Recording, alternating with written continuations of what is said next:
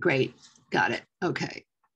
So please approve the recording so we can share this with other members when we make this available to other people. So I just want to let you know that we want to thank the acting town administrator, Charles Sumner, and the members of the select board that are here, Rebecca Eldridge, who keeps the trains running on time here in Wellfleet, as it were, for making this. And this meeting is being held in lieu of what would normally be our annual meeting. So as those of you who were here last summer probably already know, because of COVID, we haven't had our usual programming during the summers where we meet in person, and we haven't had the usual annual meeting or the election for new officers and new board members. So hopefully this will happen next summer, but we will keep you, we will try to keep you informed during the year of everything that's going on with our newsletters and with e-blasts and other information as it comes along. For those of you who haven't joined, I want to urge you that we're probably the best and one of the cheapest bargains in town. So please go to, we still are using our old name, so it's WNRTA.org to join the organization and be part of hopefully having at least some form of voice around what happens here in Wellfleet. So our hope for what would happen this meeting is for us to start with some questions for the acting town administrator, Charles Sumner, and then to move to the board members that are here as quickly as possible. And then we will open it up to your questions. And the best way to do that, Rebecca, is I think to have people, hold on, let me just change this to gallery, to people to go to the reactions section, and you'll see a little, I'm sure most of you know this by now, having lived on Zoom for the last 2 years practically now, or at least a year and a half. There's a raise hand little thing under reactions. If you would raise your hand, that way Rebecca can call on you, and we will be able to move this along as quickly as possible. Okay, so I would like to start. And so the idea was this year, sometimes we've, when we've had open meetings, we've tended to let the select board talk for a few minutes and then ask questions. What we'd like to do is the board has a couple of questions, and we thought we would start with Charlie Sumner, our acting administrator, and then ask one question from each board member that's here that it came up during our board meetings, and then open it up to your questions for the rest of the time that we have. And I'm hoping that this will run much shorter than those of you who have been attending select board meetings know they go for 4 hours, sometimes even longer. I promise you, we will not do that. You might even be able to get to ice cream before the end of the meeting with any luck, or at least watermelon with your family. So I would like to start with Charlie Sumner, who's our acting administrator. And Charlie, I'd like you to just tell people where we are around some of the questions that were raised earlier this year about the audit and what's happening financially in the town. That seems to me one of the biggest questions everybody seems to have. So if you wouldn't mind speaking to that, we would appreciate it. Okay, thank you very much, Susan. And just hello to everyone. My name is Charlie Sumner. I've been serving as your interim town administrator since the middle of May 2021. And just for background purposes, I did serve as a local town administrator in Massachusetts for about 38 years, 30 of them in Brewster, and I retired back in 2016. Anyway, that's a little bit about my background. Now, obviously, there was a vacancy in the town administrator's position. I was approached by the select board to see if I'd be interested in serving on a temporary interim basis. And I'm, honored to serve as Wellfleet's town administrator. Obviously, we received an audit last spring that had indicated some real significant issues and concerns one major material witness relative to cash reconciliation issues that frankly have been not occurring properly. And then there were 13 other comments of varying degrees and issues within the auditor's report. So that's sort of an outline of what we're dealing with. Now, I would just say, I don't want to go on too long because I know you have a lot of other things to deal with, but in reality, the town migrated to a new software platform. It's called VADAR back in July 1st, 2019. And I think that really that's the genesis of the problem here. And then when you add into that action that occurred back then, you had a big turnover in staff, a lot of retirements, resignations, several town accountants, a few town administrators, and you had a lot of new people step into some of the major financial roles. So it appears to, and I think the reality is when you go back to July 1st, 2019, when we unveiled a new software platform, it was flawed from the beginning because proper beginning account balances weren't addressed in the initiation of the new program. And hence, we've had, ongoing numerous issues relative to account balances, reconciliations, a whole host of things. Now, someone did say to me, "Oh, Charlie, what's wrong with VADAR?" And I would just say to you, nothing. VADAR is a pretty substantive company. They provide support services to, I think, over 80 Massachusetts customers. And frankly, Brewster, where I worked, uses VADAR, and Chatham, I know, uses VADAR. I know that in the Cape. And, both those communities are AAA rated communities, and we're very happy with the product. Brewster has used VADAR since 2005. Anyway, here we are. We have an audit that's concerning a number of issues. The board did hire me, and then I immediately hired two retired finance professionals. Lisa Sauvé was the finance director in Brewster. She worked with me for over 28 years. Lisa's retired. I hired Lisa. She had been working here for a while last year anyway, had left. And then when I came on board, she agreed to come back. And then Mary McIsaac is also another Cape-based retired finance professional. She has a lot of experience in treasury collection. Her last full-time position was the finance director for Barnstable County. So these two women really, in my mind, are part of the solution, and they're really more important in this process than I am. What we've done in working with the select board is we have created a work plan. We've taken all the comments that were identified in the audit by Powers and Sullivan, and we've structured those and tried to prioritize those, and we're attacking them, one by one. And then we're going to report to the select board really at each of their meetings. And if you think about the select board meetings, they've had COVID updates because COVID's been a critical public policy health issue in our community. And the chair, Ms. Ryan Curley, has agreed to have the financial update discussion as another premier part of the selectmen's agenda. So we'll report every 2 weeks on the efforts that we're making on attacking these issues. And, someone said, "Oh, Charlie, how long is this going to take?" And right now, I don't really have a good answer on that. Because if you think about the effort that we're about to undertake, we really need to do a forensic review of all accounts. We want to reconcile year-end balances.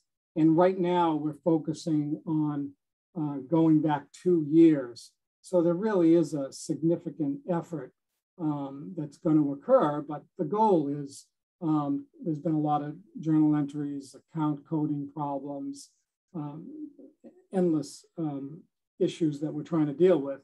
And it's sort of like pulling end of a yarn on a sweater and unraveling it. We just have to follow that until we find all the issues and concerns and take corrective actions. But we really have made a fair amount of progress and in terms of a number of the special accounts that we've been working on relative to stabilization funds, OPEB stabilization fund, many other issues. We've reconciled the debt budget, outstanding receivables, and tax liens. The other thing that we had to do is, let's face it, we all walked in here in May, and you had a town meeting on June 26th. And thanks to a number of volunteers that stepped in, a budget and a warrant was put together. Special mention to Harry Tarkanian and Dan Silverman, your moderator, who really did a lot of work on the warrant and the budget. So we were able to put a budget together that frankly still I still have some concerns about. I still have to do some work on that, but it was as good as could be done in a really tight, narrow time frame. Lisa Sauvé has taken the appropriations plan that was established on June 26th. She's established a new chart of accounts that's consistent with the state's UMass accounting system and the BEDAR system. And so, department heads will start to receive monthly printouts on their budgets. And they haven't received any monthly budget reports for over 2 years. Because remember I told you the BEDAR system wasn't set up properly from the beginning. So anyway, that's going to change right now this month. And we have all those issues in place. We're slowly working with the department heads to train them on, coding of their bills so that we can give them, good quality reports on their budgets and revenue status within their budget. So it's been a fair amount of work, and thanks to the efforts of Mary and Lisa, I feel like we're making pretty good progress. And maybe I'll just stop, Susan, right there, if that's okay. And sure. There's a lot more, but I think that's a good summary for the moment. Great, thank you. That's very helpful. So let me just go through some of the other questions that have been raised by the board, and then we'll open it up to the membership. So Ryan, as the chair, I have a question for you. One of the things that's been one of the positive things of having the COVID situation has been that it's been easier for those of us who aren't here full time to attend the Board of Selectmen, the Select Board's meetings over time. So we were curious, hopefully if we go back to your meeting in person, do you have any sense of whether it would be possible to continue to have a kind of hybrid meeting so that we could, I know you can watch it on the closed circuit thing, but it would be easier if we could respond. When you watch it, you can't say anything, but it's easier for us to be part of the meeting if it's on Zoom. So I don't know what the board's thoughts are on that going forward. So I've already proposed policies to enable that. They're coming back on our agenda for the September 14th meeting of the Select Board.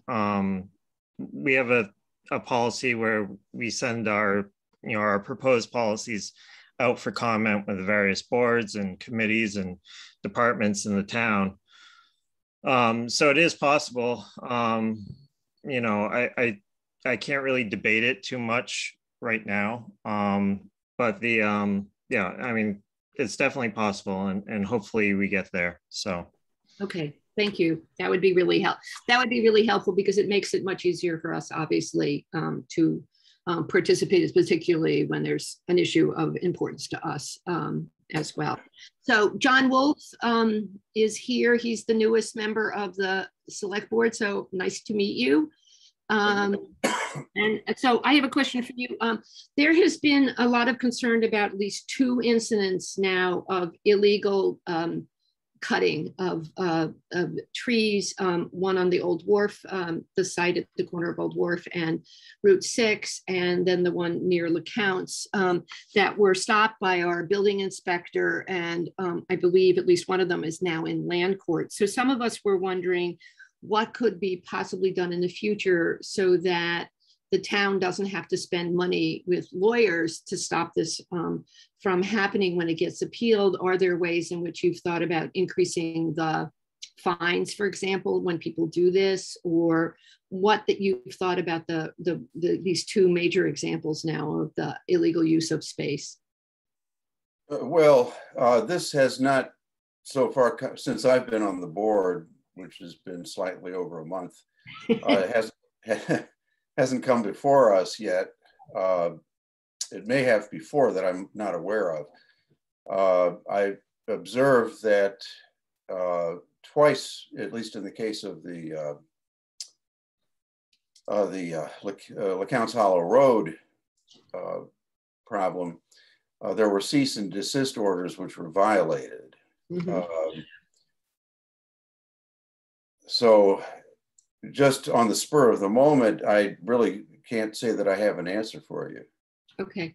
As to what could be done going forward. We were concerned. I mean, I'm part of the Old Wharf neighbors that had to, in fact, raise money and hire a lawyer to try and stop this. So, I mean, it's our concern about what the role of the town's going to be going forward on this, and also why the town would have to spend money, you know, for lawyers themselves, you know, to stop this kind of thing from happening. Well, the town would, the town is basically in charge of enforcing this zoning regulations. So if those are being violated,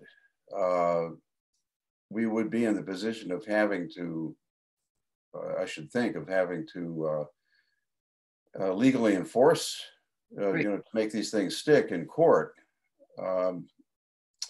I would certainly be on the surface of it, without having looked into it to any great degree, I would be in favor of increasing fines for that kind of egregious thumbing of a collective nose in our faces. Right. We have these zoning regulations for a reason, and if the parties concerned want to change those, there are avenues for approaching us to try and do that if they think that that's necessary. But violating the law isn't the way to do it. Right. I mean, I think you can understand for a lot of us who have tried to like build a bigger deck or replace a deck and have come up against the building codes and tried to be really good citizens. It's a little frustrating to watch other people violate the rules when we all are trying very hard. I agree. Before I was on the board, it was frustrating to watch. Yeah, I'm sure. Okay, well, thank you. So Helen, I think Helen's here too. So Helen, I have a question for you that came up. So we know that the town now is collecting short-term rental taxes for people renting their homes. And we also know that the town is getting presumably more money from the weed stores that now seem to be growing like weeds everywhere. Excuse the pun here. So we were wondering whether or not there was any thought to using some of that money toward affordable housing. You're muted, Helen. You're muted.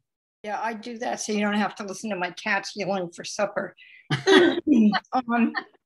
Yes, there's more than a thought. And in fact, there's so much of a thought, you know, to use that and other sources of revenue for affordable housing that, you know, department heads have very reasonably said, hey, don't forget the general fund also needs some money too. So there's more than a thought. And we now have, it was passed by town meeting. I think that was it, the end of it. Nobody else has to approve it. I'm trying to remember if the DOR has to sanctify it. That we have an affordable trust fund group. We have a trust fund. But I would have loved the last question because I'm very deeply into it. And can I just say one thing about the tree cutting? Sure, go ahead. Thank you. On Pine Point Road, in a neighborhood, you know, some new people moved in, nothing wrong with that. And they proceeded to cut a lot of trees, some of which were in the town's roads layout. And, you know, I was very aware of all of that. I've got a friend who lives on that road. And what I want to recommend is, without being intrusive or bad neighbor vibe, if you're all living together in a place, you're sharing those trees, even if they're on somebody's private property, but you're really sharing them if they're within the town way. And if I saw that kind of activity beginning to happen, I would relax my body, get my best manners together, and go over and say, hi, do you know that? In other words, before the trees got cut down. Right. Thank you. Right. Thank you for letting me say that, because sure. I understand that. The problem is, as you know, with Old Wharf, is they bought the land on Friday and clear cut everything on Saturday in the middle of January. So it wasn't even a chance for anybody to put their body in front of a bulldozer. It just wasn't possible. Yeah. Okay, so I have two more questions before we open it up. One question has to do, some of us couldn't make the meeting on Tuesday night, so we'd like to know what's happening with the bike trail situation. What was the report from the Bikeways Committee, and where do you think we are around the issues of the extension of the bike trail?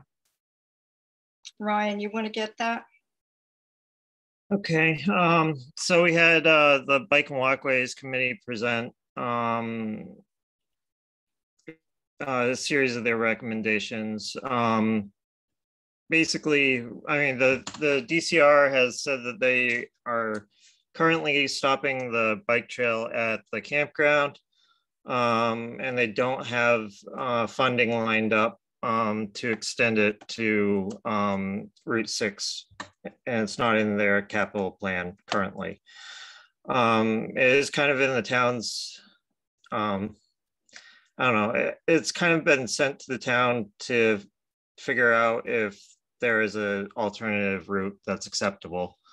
And it's going to take a while for us to get there, but the Bike and Walkways report was a good start. So if that answers that. So just to follow that up quickly, that means that the parking area that was being cleared on Route 6 is just going to stay like that for right now? Yeah, so this is something that I don't understand why they did it when they did. So they had it to basically as an equipment laydown yard for the various machinery being used for the bike trail, but it doesn't really connect to the bike trail. Right. So I'm not really sure why they did that when they did it. So okay. Okay. So one last question before I open it up, and I don't know which one of you. So one of the questions we all of us have been obviously concerned about what happened with the overwash at Duck Harbor, so that we had a much larger mosquito problem than before. And our understanding, at least from some of the public discussion, has been there was some issues around permitting that didn't allow it to be addressed quickly enough. Do we have any sense of what's going to happen around the possibility of that kind of overwash and the mosquito explosion going forward? Well, right now, the Cape Cod Mosquito Control Project has the permits in place. But John's brought it up and wants it on an agenda in the near future to help the mosquito control project to access some of these locations to treat the situation. And I'll just let I see John has his hand up, so. Yeah, John, do you want to go ahead and then Helen? Sure. I reached out about 10 days ago to Gabrielle Sirkolski, who is the head of Cape Cod Mosquito Control, to get a better sense of what is being done. I had been given to understand that the seashore, after many years of refusal, finally gave permission to Cape Cod Mosquito Control to apply larvicide in the Herring River area. And in the course of our conversation, it came out that what they are not doing is allowing mosquito control to cut footpaths into the key areas of Herring River in order to actually do their job. So what I'm proposing to do is to bring both Gabrielle and also Brian to the table at a future meeting to try and address that and come to a meeting of the minds. I can think of no good reason why they are being refused access. Okay, thank you. That's helpful. And Helen, did you want to add something else before I open it up? I certainly do. I spent, close to 2 hours listening to Jeff Saunders from the National Seashore, who is very much on this issue, and spent time in the last week getting the entomologist for Barnstable County, Larry Dapsness, and Gabriel Sokolsky, and Jeff, and John Portnoy, who studied mosquitoes for years for the park, together, communicating in a good way horizontally about this. And where we are as of today is the park is very much looking at how to open it up. And John is right. It's more about access to the places where you would apply BTI, which is a larvicide, not a pesticide that's a chemical, and also sometimes oil. I've had both of them applied at the back of my property. It's not like some of the pesticides that are being used by some of the companies around here. And these people are all going to give an intense session on Sunday at the Gupaka organization, which is the neighborhoods around the ponds. So if any of you are part of Gupaka, you're in for not a treat, but you're in for a good dose of information about it. Punchline, the park is really open to working with this, with the mosquito control project. Great. Thank you. Thank you. I appreciate that. Rebecca, do you want to call on people whose hands are up then? Sure. Right now, just Carlos Molina's hand is up. Okay. Mr. Molino, it's all yours. Or did we lose him? He's there. He just needs to unmute. Yes, please unmute yourself so we can hear your question. Okay, I'm ready to go. Yeah, it's an old question. I'm just wondering if you can bring me up to date. The issue of residents, seasonal residents, having equal rights in the town, such as voting, running for office, etc. Well, let me just quickly say we held a session actually on this in 2018, I believe, around the issue. So let me just say briefly, as a historian, we obviously don't want to go back to what the United States did at the beginning of this country, which is only white men over 21 who owned property were allowed to vote. So the question of whether or not you can vote in two places is still debated in many different places across the country. And the issue of, in some communities, people are allowed to vote on financial things if they own property in the town. But in general, it's a one person, one vote situation across the country. So that's kind of where we are legally at the moment around that. And Helen has her hand up if you want to say anything more about that. Yeah, what's important, and I have to tell you, I do appreciate this association. You guys are so great over the years. And you're truly part of the input that we get. Wellfleet is unusual, but very practical in that we allow people who are not registered voters here to participate on boards and committees. You can't be on an elected committee. We call everything committee now, as per the charter. So I'm on a committee that's called the Selectboard and a couple of other things. And I have to live here. I have to be domiciled here. But if you wanted to serve on the planning board or you wanted to serve on, an advisory committee, you'd have to honor the commitment. You can't miss meetings. You have to work hard at it. And I just want to say that you have equal voice. If you don't vote here, you still have equal voice. And as far as I'm concerned, if you spend time here on the land, you have standing. And you should have standing, not just if you're a taxpayer, but if you're here and part of the community. But I agree very much with what Susan said. You get one vote and you have to choose. Thank you. Thank you.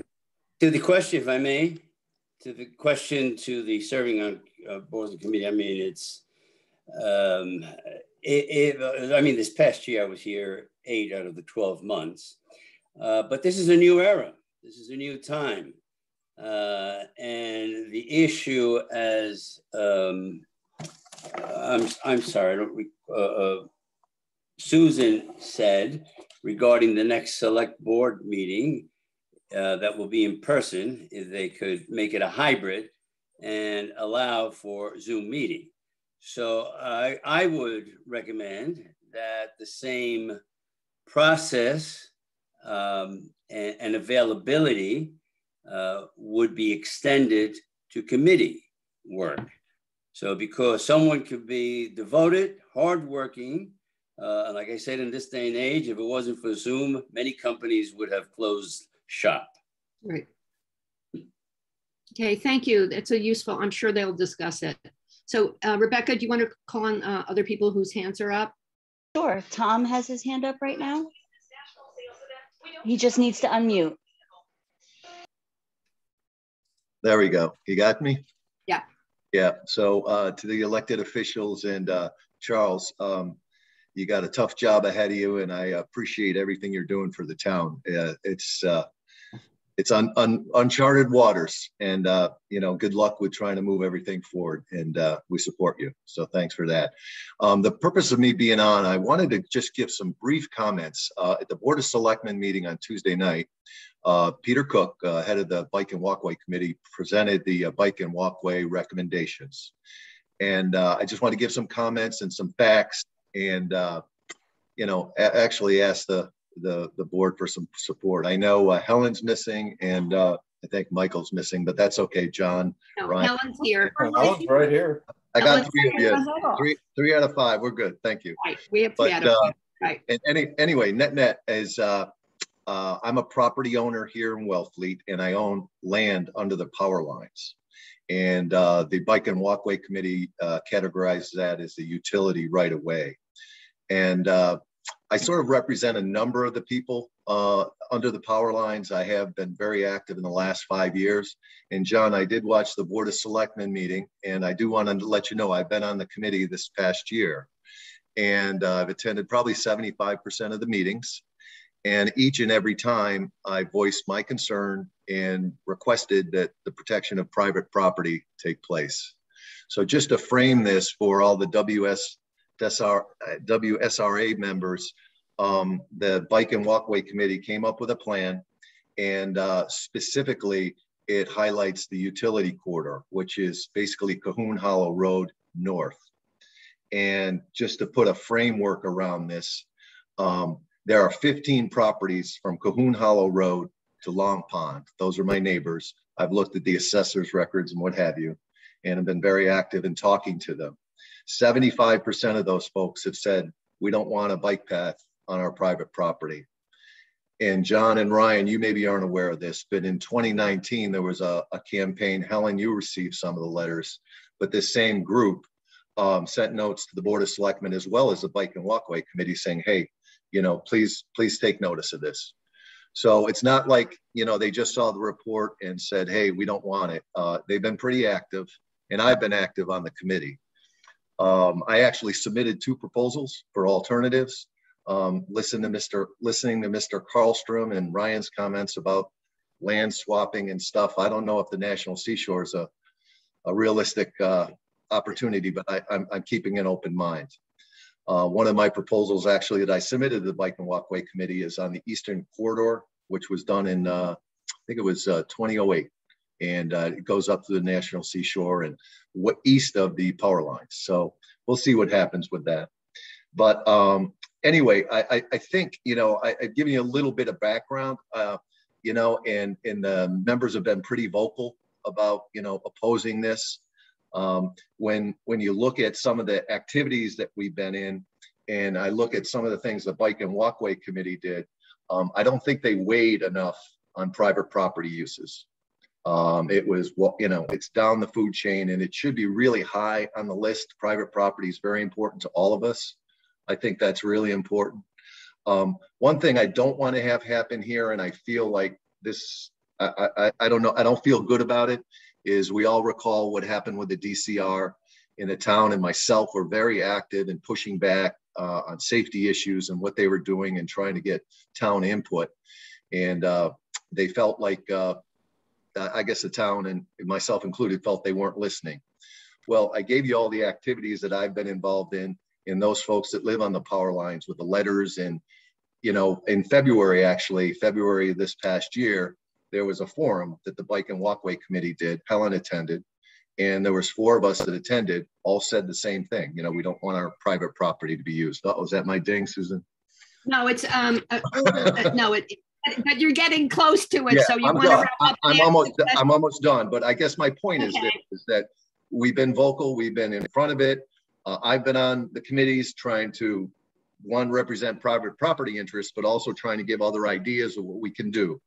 I just think it's a bad precedent for the select board to support something that would deal with the taking of private property. And I think people have been pretty vocal about that. Okay. You know, the DCR looked at the power lines, the utility right of way, and on 3 separate occasions, they said no. Why? Private property, ADA requirements, and cost. And I disagree with Peter's comments about, you know, the ADA requirements using switchbacks. But we can talk about that at a board of select or Bike and Walkway Committee meeting. But more importantly, when you suggest switchbacks on some of these dunes in the power lines, Eversource. I have a problem thinking that Eversource is going to improve any kind of land movement or manipulation of the main source of power to the outer cape. Okay. So I just wanted to get that out. Sorry to be long-winded, but I missed the meeting on Tuesday. And Ryan, thank you for dealing with me, John and Helen. You've seen my letters, all our letters, and we just asked for your support. Not that piece going up utility lines. We asked for your support and not supporting that. Thank you. I think people don't understand that there is private property under the lines. So that's been, I think, confusing for a lot of people here. So yeah. I appreciate that. John, did you have your hand up? Did you want to add something here? Yeah. Yeah, I certainly appreciate your concerns, Mr. Shart. Basically, where I come out so far, and we have a lot yet to turn over in our minds and publicly on this. What I don't want to see is the bike trail come out onto Route 6 in a hazardous location. Agreed. Now, as to alternate routes, I've been getting quite a bit of feedback independently of, of the select board or public forums by people who largely are people who have been here all their lives and who value the secret, I guess you could call them the secret places out there in the woods, the dirt roads, the fire roads. And I've been hearing a lot about, we don't want the woods paved over. Yeah. So it's going to take some doing to find a suitable alternative that leaves the private property alone, which I agree. We should not be in the business of taking private property for this, in my opinion. I'm not speaking for the board when I say I understand. That. I understand. Just speaking for myself. Yeah. But there has to be a way to compromise, especially regarding the use of some of these areas, perhaps to bring it out to the highway at Gull Pond Road or one of those alternatives. Yeah. I have not spent enough time studying. I have to hand it to the Bike and Walkways Committee. They did a huge amount of work. Oh yeah, they did. Yeah, they did. And I have not finished going through all of it myself. Yeah. Okay. Well, thank you for your comment. Thank you. Other questions? This is your chance to. So there's another hand up, I think. Yes, I have Irene Goldman up, and then Kevin. Sure. So I apologize in advance. I'm on my phone because somehow my reception is poor. Can you hear me? Yes. Great. Thank you so much. First of all, to my home team here, the now WSRA, a great organization, been a member since its founding. and to the select board for joining us this evening. And I was really glad to hear Ms. John's comments just now. I am at 25 Queens Way, and my property goes to the National Seashore. Over the property are power lines. And I agree with everything that Tom said. Please excuse me. It's a big misconception in the public, I think, that when you say right of way, people think that's public property. And in fact, it's a right of way that's only granted to the utility company.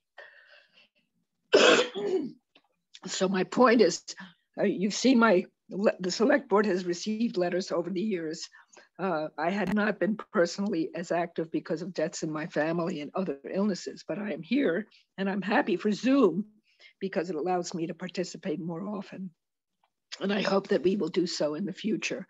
I categorically object to the use of the power line for the and taking the private property of the residents. It is not a public right of way. And I look forward to participating with Tom's guidance as well. And Tom's been extremely helpful in all of this and keeping me up to date. So I look forward to continuing my participation and to finding a better way. And I think we can do it. Okay, so thank you. Thank you. I appreciate that. Kevin is up next. Hey everybody, I'm Kevin. I'm over on Browns Neck Road, and behind me is Pull-Dyke, and we are fortunate to be near the Herring River. Wondering, and have seen the documentation, have received paperwork from the city and the town regarding the Herring River project, and just wanted to get a realistic a timeline on when this work might happen of raising the road back there. Thank you.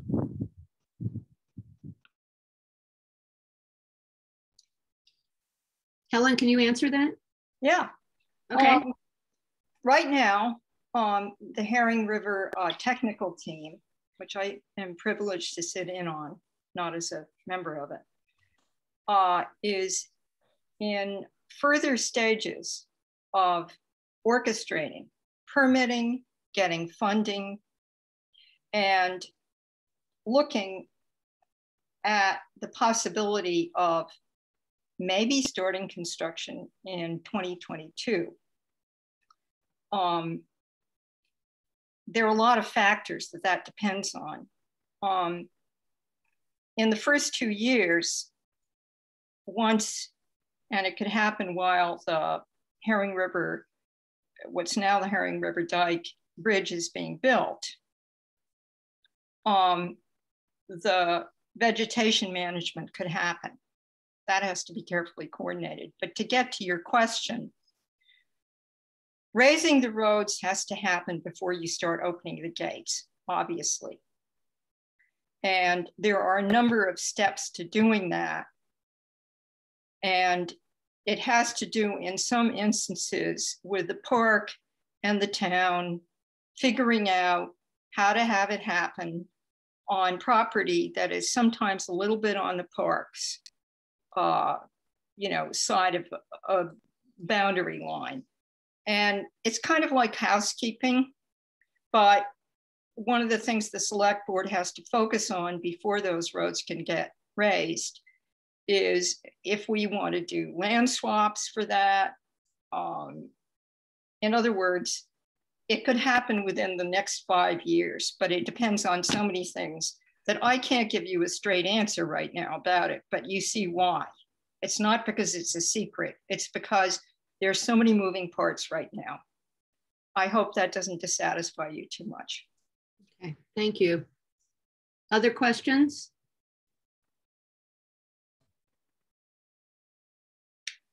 I don't see any hands raised, except Helen, go ahead. Yeah, I want to add a couple of facts to the bike trail controversy. 3 things. In 2017, the Cape Cod Commission said that this section of Wellfleet, which is very controversial, having the bike trail go through it needed further study, further evaluation, more detailed evaluation. Those are their exact words. And this study by the Bike and Walkways Committee did that in a fully professional way.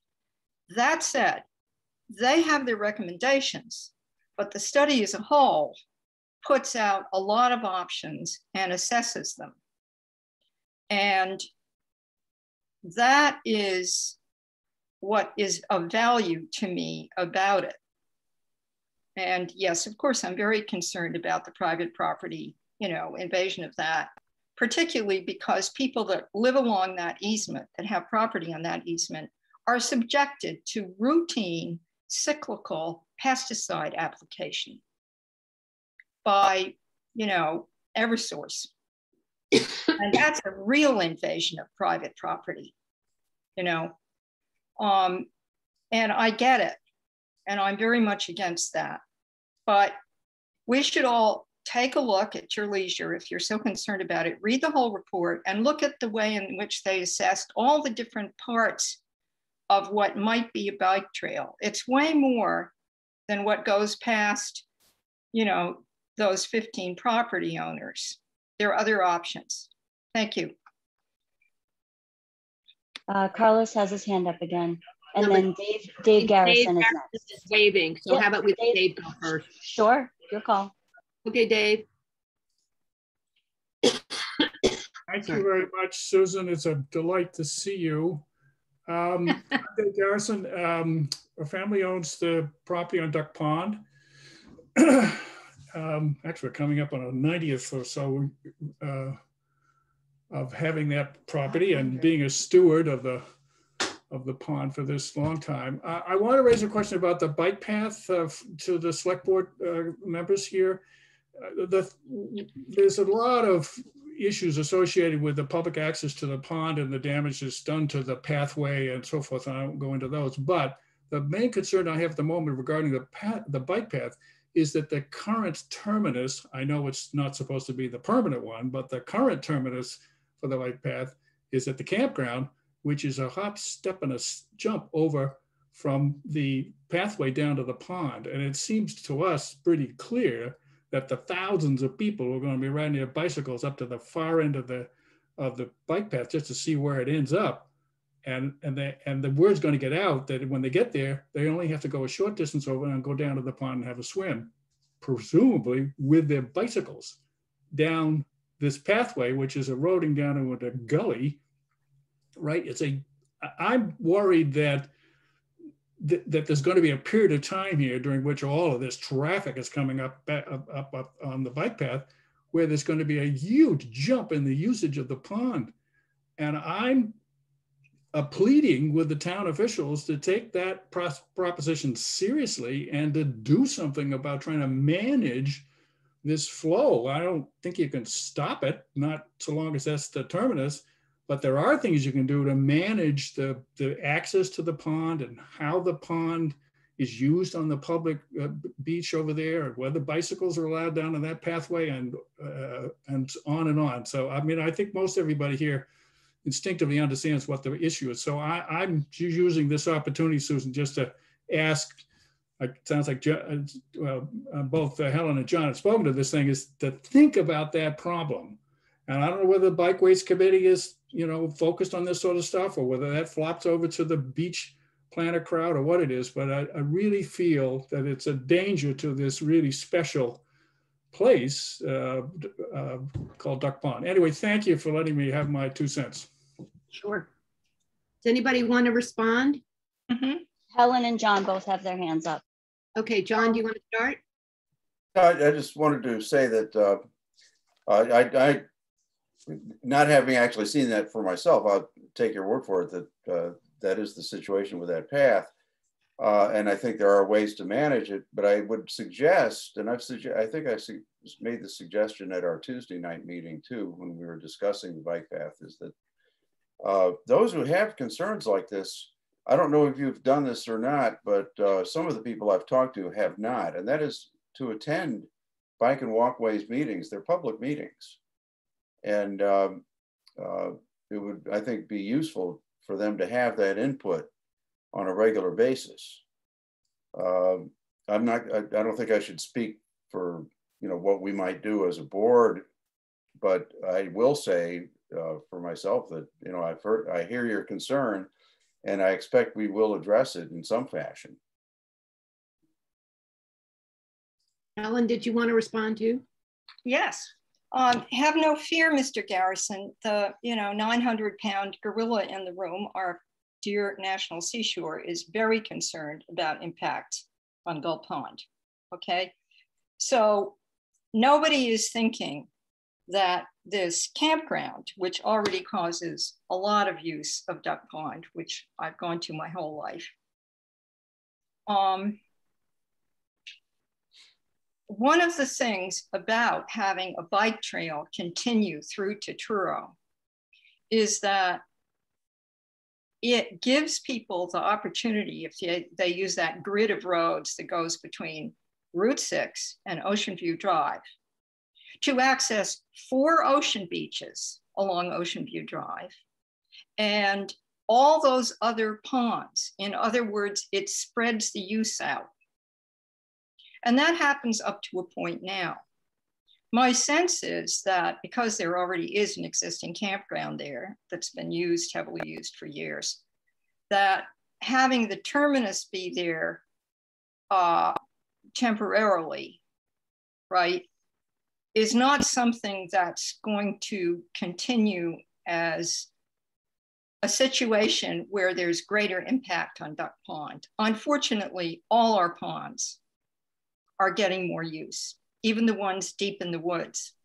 And just as someone who is very familiar with bicycling in Wellfleet, let's leave it at that.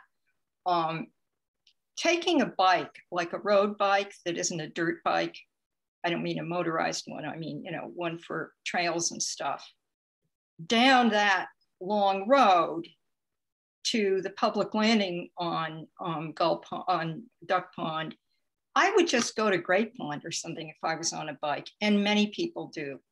So that's my take on it now, but have no fear, the National Park Service is much more concerned than anybody at this meeting about Duck Pond. Trust me, even you, Mr. Garrison, you should hear them.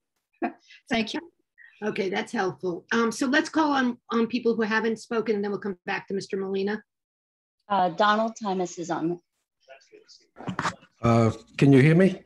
Yes. Okay, thank you.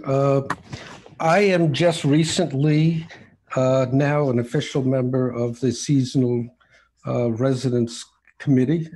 For years, I've been a full-time resident of Wellfleet for many years.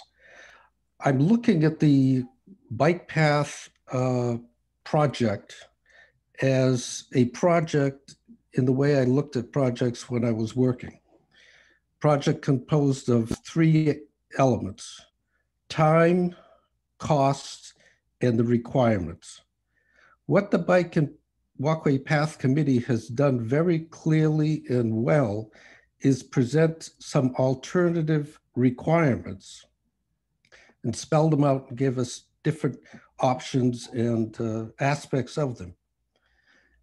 What we haven't seen is for each of these alternatives, what is the cost and how long would it take to achieve it? The costs aren't just taking of properties. The costs are significant construction costs. You can see the construction they've done to extend the rail trail from LeCount Hollow to the campground there. It's significant. It's a significant cost to maintain bike paths, to maintain the flashing lights at any road crossings. Is the town of Wellfleet in a position to take on those expenses as well as the expense of building this, and if necessary, buying properties, buying land? So we're looking at a project that's much bigger in scope than just coming up with a new path. And I think the Bike and Walkways Committee has done the job of presenting some alternatives. Now there's got to be a fairly in-depth, long-term project to determine what is really feasible. And bottom line is it actually feasible at all to create a rail trail or bike path from Wellfleet through Truro?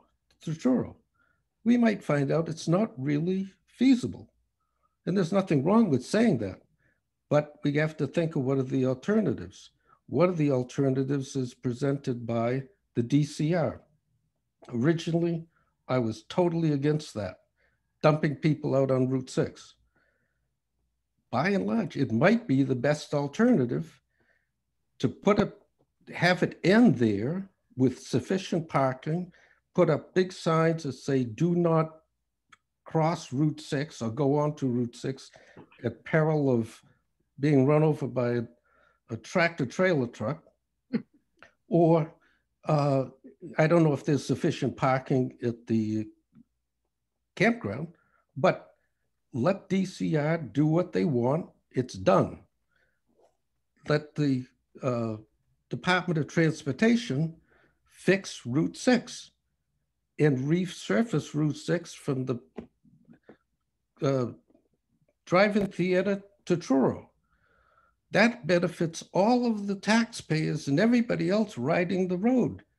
You know, it's not, we're looking at a significantly large project to benefit bicyclists. I'm getting to the age where I'm not bicycling anymore. And I'm sorry, I don't want to take any more time, but I think we've got to step back. The Board of Selectmen, select persons, all taxpayers, step back and look at what is real, what is realistic, what is within the scope of our public funding, our towns. You know, we're not going to get federal grants to build bike paths or take property or maintain.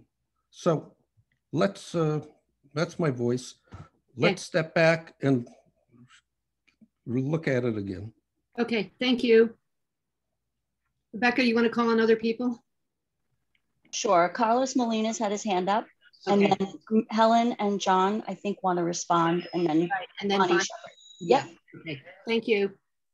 Yeah, I just wanted to go back to the mosquito control project. Now, Susan, I think you said that the paths leading to the problem have not been allowed to be cleared. Probably using the wrong terminology, but can you amplify what you meant by that? And two, what does that mean for us in terms of the mosquito problem, and when will that be alleviated, if at all? It wasn't me, I think it was Helen. So Helen, do you want to respond? Yeah, the issue is minimal access through brush needs to be cut so crews can get in to apply what they apply to various ditches, which have been there for a very long time. And that really is the issue for the park, that, you know, bless their hearts, the park doesn't let you go in and cut their trees. That's complicated for them to get permitted. But the punchline, once again, is the park is willing and working on it, and already some of the stuff they put in to deal with the larvicides has been applied, and it will continue. And this is just a very unusual summer anyway. It's wetter than usual, and even though there are still some brackish water mosquitoes, according to what I heard earlier today from the experts, we're also experiencing the mosquitoes we usually get in a way that's unusual because of the actual weather we've had, not just because of the washover. That was gone into in great detail. Okay, thank you. I think John was next, right? Yep. Okay, well, I'll first quickly address the mosquito. Yeah, but Helen's correct. It's the issue of cutting paths. As Ms. Sarkolski pointed out to me, some of the paths they would like to cut would go through the trees and vegetation which were killed by the salt water that came in during the Duck Harbor breach. And that, it seems odd that that would even be an issue, vegetation. So that's, that really does need to be addressed. And just a quick backpedal over to what Mr. Temis was saying. In addition to the 3 parameters you mentioned, there's a 4th one, and that is impact. Impact on the environment and impact on the residents who would be affected by building a bike trail in the woods. So these are factors that do complicate it and should make us take a deep breath and really think hard about all these alternatives. That's all. Thank you. Bonnie Shepherd is next. Bonnie, you just need to mute yourself, unmute yourself.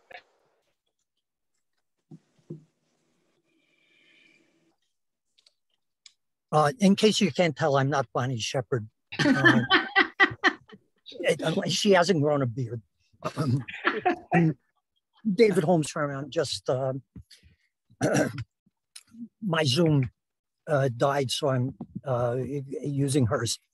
I want to come back to the bike path issue, and I want to second what Donald Timus said.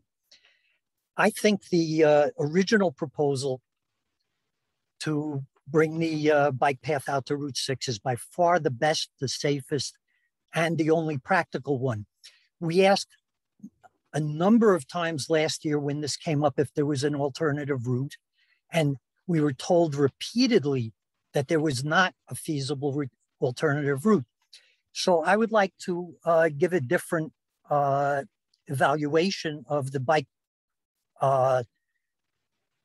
committee's work. They've done an enormous amount of work and have not come up with another feasible path.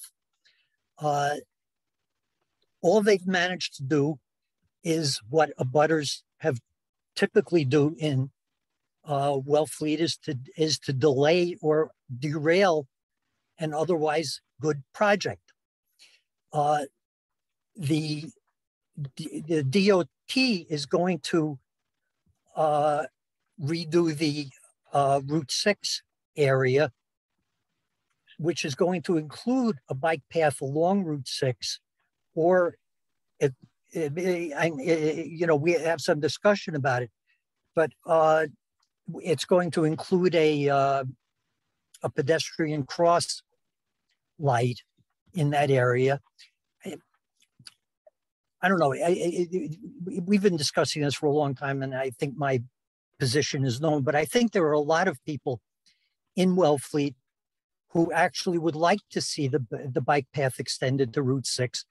We just didn't go to the work necessary to organize that part of opinion, and the abutters who got themselves appointed to the bike path did. That's all I want to say. Okay. I just want to suggest that we move on to other questions rather than the bike path. I mean, I know this is a deep concern to a lot of people here, but I want to see if there are other questions about other issues in town that people want to raise while we have a few more minutes. We know we can go another 10 minutes or so. So are there other questions that have something to do with other than the bike path that anybody wants to ask about? Are there other hands up? I don't see any hands up right now. Actually, Kevin and Helen again. Okay. Kevin.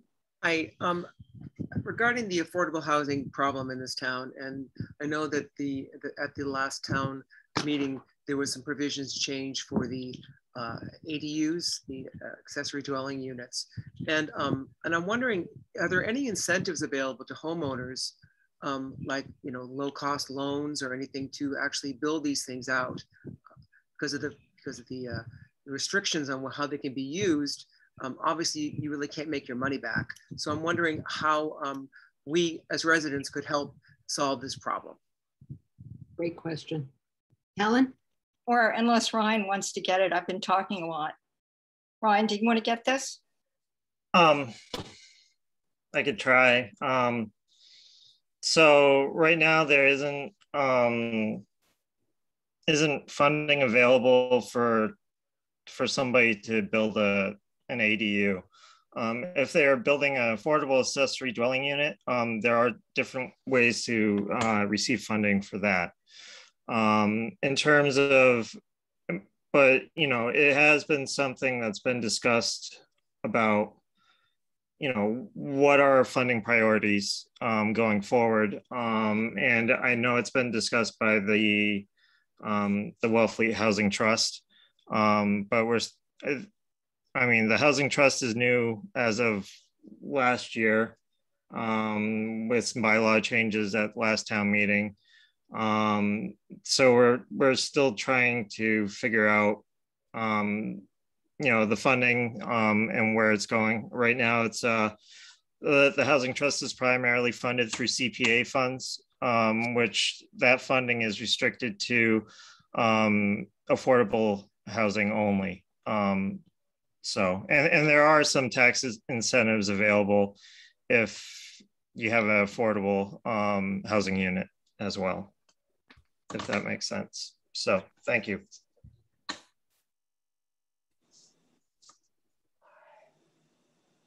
John has his hand up. Go ahead, John.